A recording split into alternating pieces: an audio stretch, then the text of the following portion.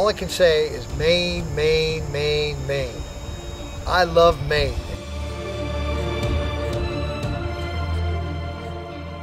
It's that time of year in September, we go up there bear hunting every year. The state of Maine is so beautiful in the fall, it's just magnificent.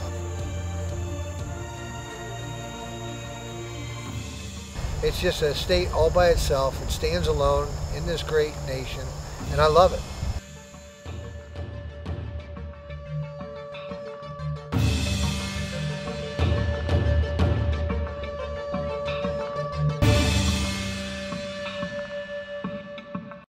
I'm Ron Bellin, call sign Reaper 01.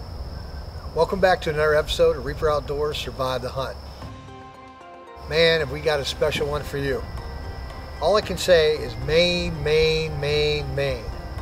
I love Maine. Everybody that knows me knows I love Maine. The reason I love the great state of Maine is just because it's that time of year in September.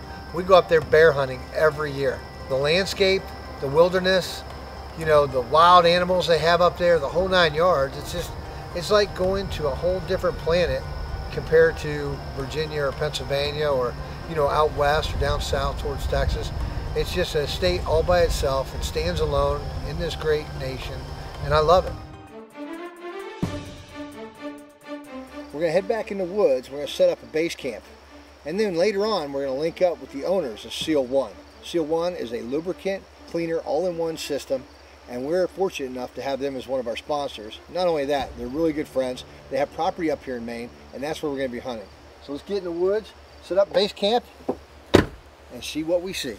So this year, Scott Lee, owner of Seal One, had invited us up here. He's a Maine resident. He's also a Maine guide. So he said, hey Ron, we'll go up here, come on up, go bear hunting, and we'll do it. We'll bait the bear for you. We'll get all that done. We'll pre-bait before you get up here. And you guys just roll in. Something coming. River, coming downstream.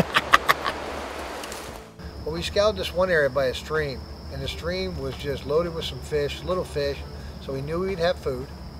It also had water, so we had food, water, and now all we need to do is provide the shelter. We're going to establish this area by first building an A-frame type structure with a tarp between these two trees. They're a perfect distance apart, as you can see, between my arms. Gives me plenty of leg room and storage room for equipment.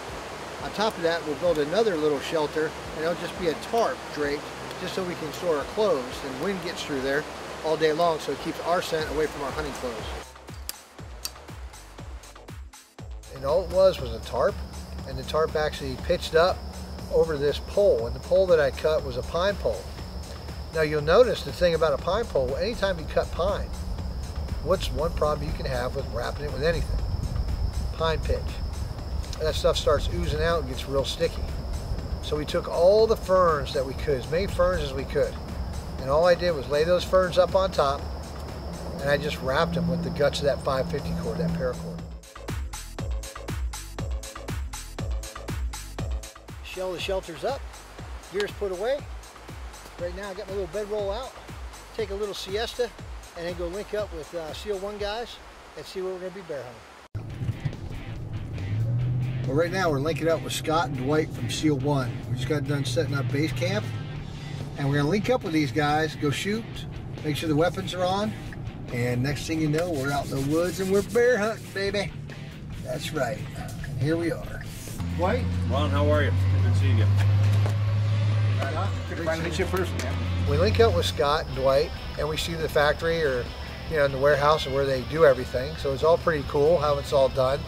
We got to meet the people that work for him. We also got to meet his family. Now, Dwight's an old team guy, an old SEAL. We have a great time when we get together. So we went to the range, just sighting in. We did a lot of shooting that day, made sure all the guns were on.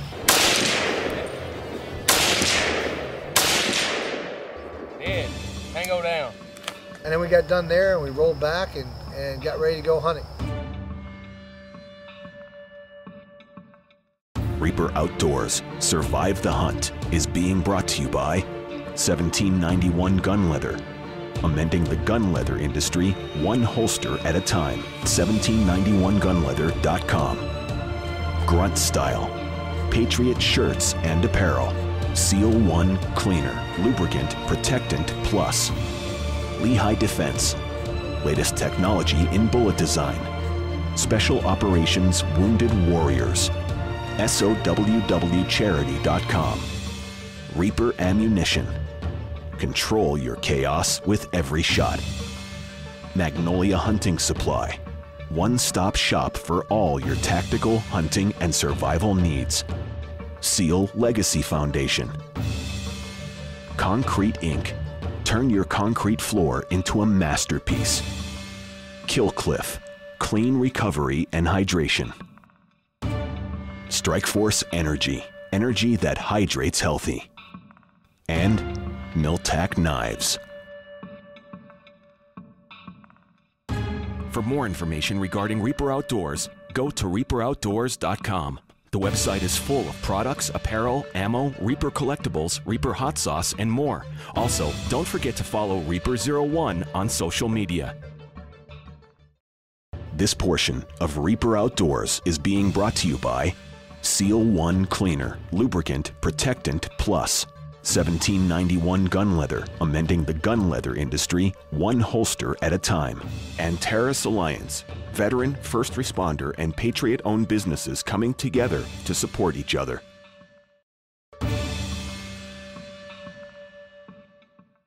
We're done with the range. We're getting ready to go out on the bear hunt. I just want to ask Dwight how he feels about the Reaper Signature 308 that he just shot on the range.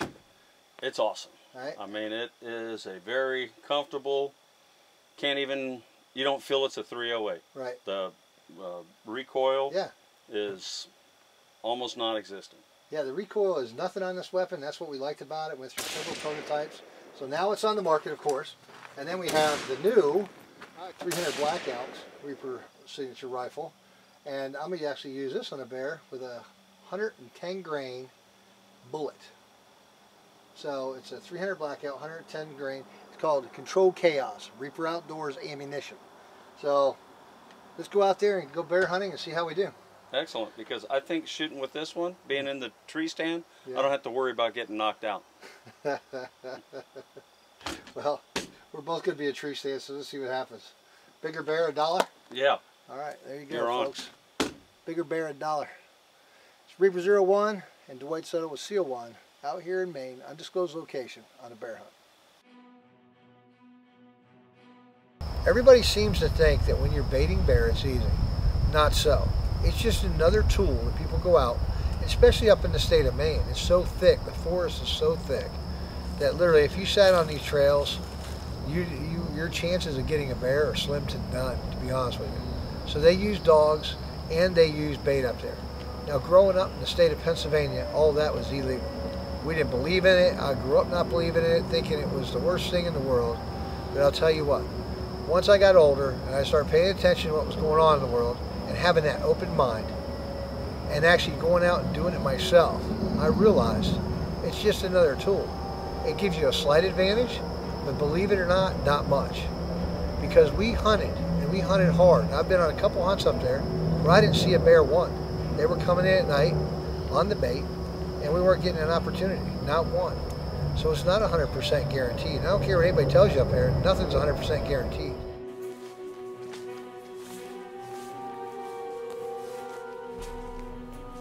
Scott Lee is a great woodsman. He's a great guide, and he had these beautiful places set up for us. Now we had one in particular we really wanted to do because the distance was far away.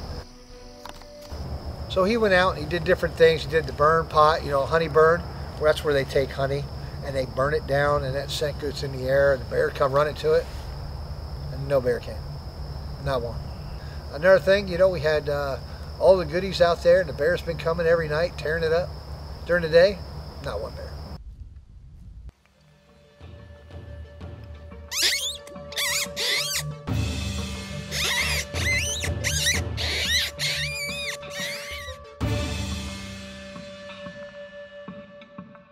Closed captioning for Reaper Outdoors Survive the Hunt is being brought to you by Magnolia Hunting Supply. One-stop shop for all your tactical, hunting, and survival needs.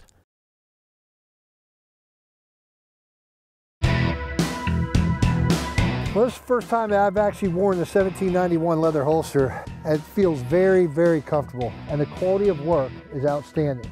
Double stitching the whole way through, and it's even reinforced on the front end where you need it so it holds its shape and form.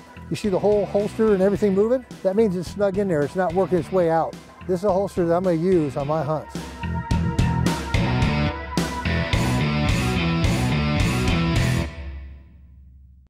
Reaper Ammunition and Lehigh Defense have teamed up to provide the latest technology in ammunition. Lead-free Lehigh projectile stability, accuracy. This ammo penetrates hide and bone, expands upon hitting wet tissue, maintains max energy in cavity, shuts down the central nervous system, maintains 60% of bullet weight for exit. Control your chaos, collect your kill. Reaper Outdoors Ammunition. This portion of Reaper Outdoors is being brought to you by Seal 1 Cleaner, Lubricant Protectant Plus, 1791 Gun Leather, amending the gun leather industry one holster at a time, and Terrace Alliance, veteran, first responder, and Patriot-owned businesses coming together to support each other.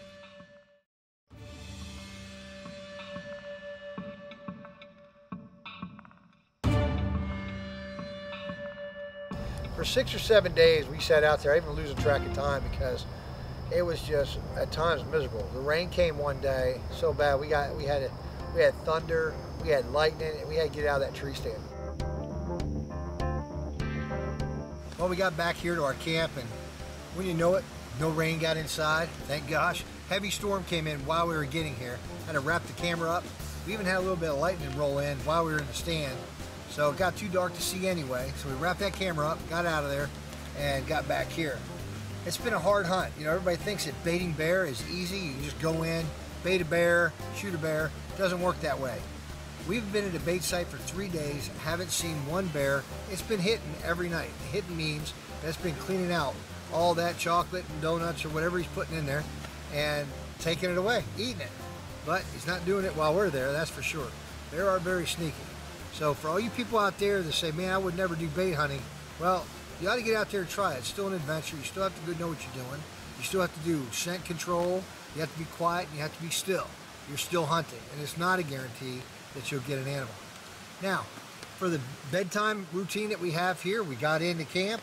As soon as we got here, you know, made sure our bedrolls were out. We got out of our wet clothes, or damp clothes. They really weren't too wet. We got pretty lucky. And then we got into our dry clothes, non-hunting stuff. We set our boots up for success, so they're right beside us. So we're good to go. We set our rucksacks behind us for pillows, and we're gonna tuck in for the night. It's 74 degrees right now, which is amazing, because in Maine, it's supposed to be like 50s at night at least, and it's not. It's been really warm weather. So hopefully tomorrow it'll cool down a little bit with this rain. We don't know. Tomorrow's our last day, and we'll see if we get on it. Dwight couldn't spend time out in the field. He had work to do. And that's fine, we understand that. So him and Scott are back there doing Seal 1 business, so they have good product for you guys out there. Well, I'm Ron Bell and tucking in for the night. Reaper 01, out.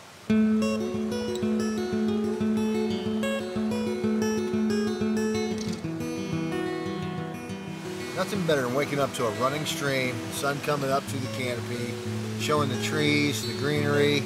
It's just beautiful. Feeling good this morning. It's our last day of the hunt. We're going to stick to our normal routine, and that's washing up and then go catch fish for breakfast. There's nothing like having a glassable rod when you're in the backwoods.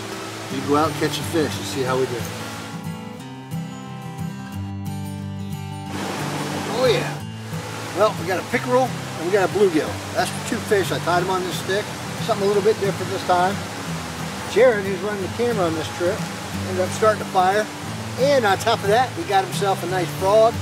Sitting here at camp, watching the fire and everything. And frog come hopping through, so I took advantage of it. I grabbed him. He's gonna be breakfast. So, really easy to skin, really easy to clean, very tasty. Like I say, almost tastes like chicken. He ate it, but he did save me a leg. It was really good. So we have some food, and that's good. Nothing wrong with that. It wasn't hard to catch a couple perch or bluegills or, you know, a couple fish that we could actually eat and just put on the fire. And no salt, no pepper, just all natural. It's very, very good. And so that kept us going really well. This is a nice little bass right here. As you can see, these fish are a dime a dozen in this pool. That's just telling me there's no big ones here. They're just here. Almost every cast getting these little suckers.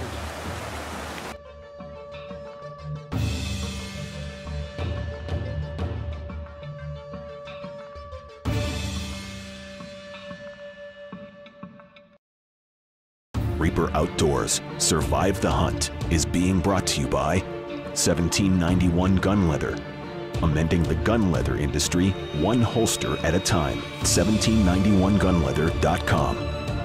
Grunt Style, Patriot Shirts and Apparel. Seal 1 Cleaner, Lubricant Protectant Plus. Lehigh Defense, latest technology in bullet design. Special Operations Wounded Warriors. SOWWCharity.com. Reaper Ammunition. Control your chaos with every shot. Magnolia Hunting Supply. One-stop shop for all your tactical, hunting, and survival needs. Seal Legacy Foundation. Concrete Inc. Turn your concrete floor into a masterpiece. Killcliff. Clean recovery and hydration. Strikeforce Energy. Energy that hydrates healthy. And Miltac Knives. For more information regarding Reaper Outdoors, go to reaperoutdoors.com. The website is full of products, apparel, ammo, Reaper collectibles, Reaper hot sauce, and more. Also, don't forget to follow Reaper01 on social media.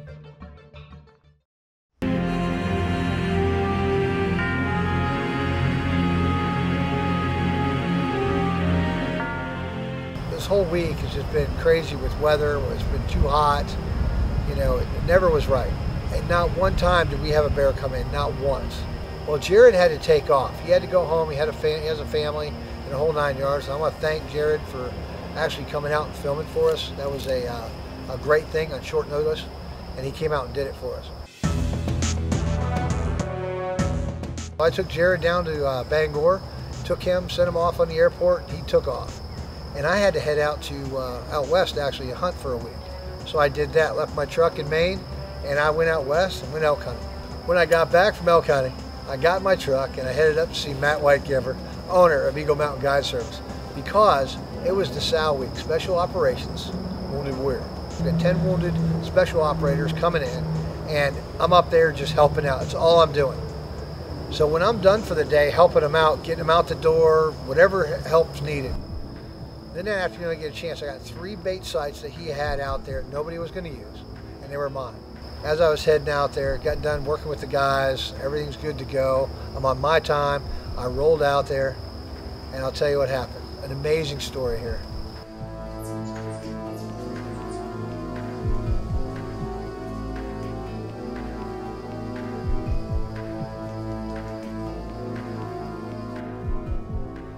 Half hour goes by. I got my schmog over my head, like I'm just covered.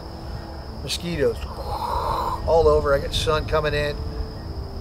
You know, it's just one of those uncomfortable days, but who cares? I'm hunting. I'd rather be out uncomfortable in the woods than uncomfortable in an office any day.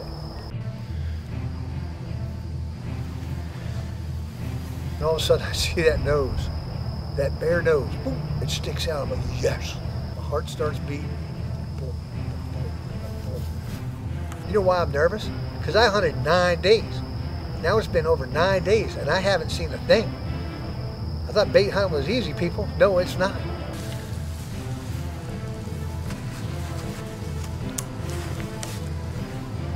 You know, I don't wait around. When it's on the camera and when it's the rifle's on and everything's on, I'm shooting. I am not sitting there watching the bear work and run off. I'm not doing it. I have an opportunity to take the shot. Guess what? Boom. It's going down.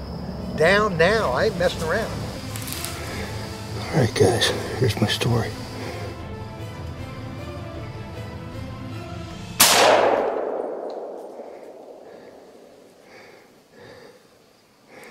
And that's how it's done, boys. Now keep my eye on the bear. That's it, folks. Done. I controlled my chaos. I reap my rewards. That's our saying. And guess what? That bear was clean shot, clean killed, cleaned out, and clean cooked. That's right. So it was killing time. And I was never so happy. Whew.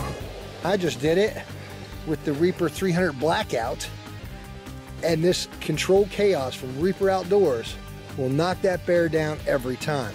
In the state of Maine, the average bear is 150 pounds. You're not coming here to hit a 1,000-pound bear. There's no way. Or even a 400 or 500 pound. They're there, but they're rare. I shot it with the 300 Blackout Reaper rifle. Right here it is, folks. Also with the 300 Blackout ammunition from Beck Ammunition called the Reaper Controlled Chaos. This bear put his head down, whack, got him. Nice, tight, close, easy round, goes in, comes out, and explodes every organ in the body. You gotta love it.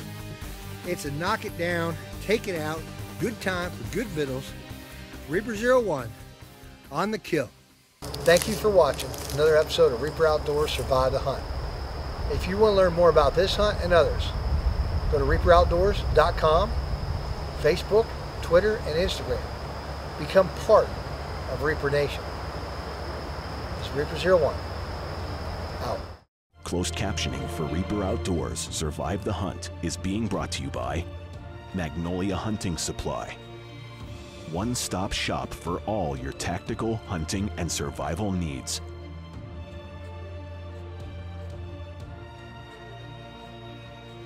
For more information regarding Reaper Outdoors, go to reaperoutdoors.com. The website is full of products, apparel, ammo, Reaper collectibles, Reaper hot sauce, and more. Also, don't forget to follow Reaper 01 on social media. We'll see you next week on Reaper Outdoors Survive the Hunt.